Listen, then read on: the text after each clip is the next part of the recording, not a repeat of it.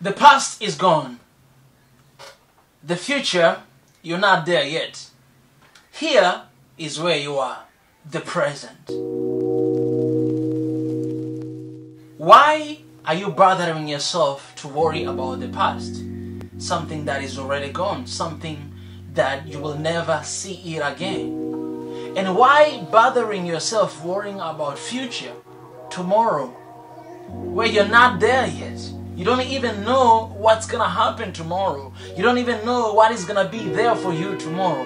Why bothering yourself worrying about that?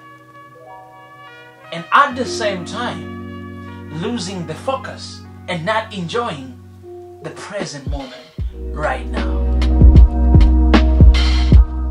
Most of us, we're worrying about future. What am I gonna wear tomorrow? What am I gonna eat tomorrow?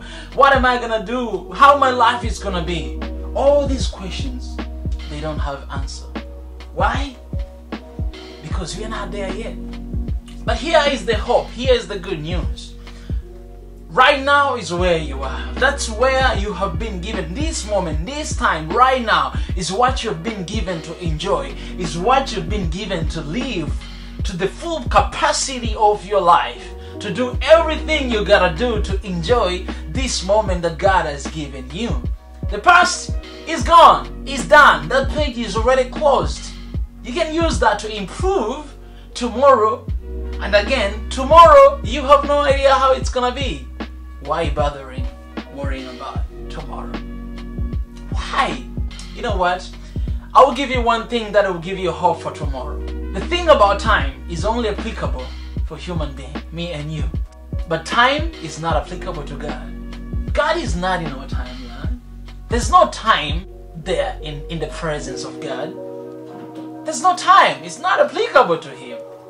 So what am I trying to tell you right now? That, wow, tomorrow, God is already there. Right now, He's here. So the reason why you should not worry about tomorrow, because God is there. He knows everything that's going to happen. Imagine if all of us, we knew what's going to happen tomorrow. How miserable our life will be. How anxious we'll be, depressed we'll be about tomorrow. But you know, one thing that God has done is He has hidden tomorrow, so we don't really know what's going to happen tomorrow.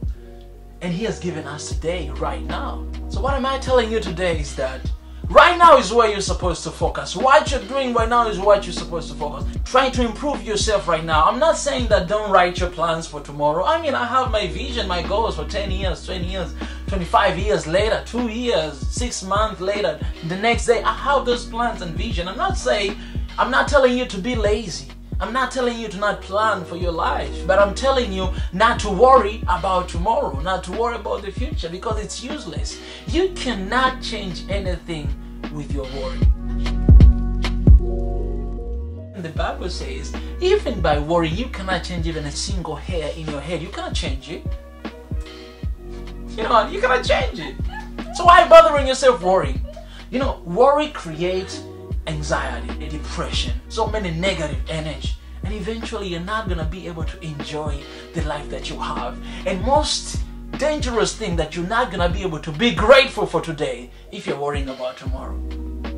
Let's learn how to be grateful. Let's learn how to be satisfied with what we have right now instead of worrying about tomorrow. Don't bothering yourself worrying about that. Plan about that, but don't worry, it's different.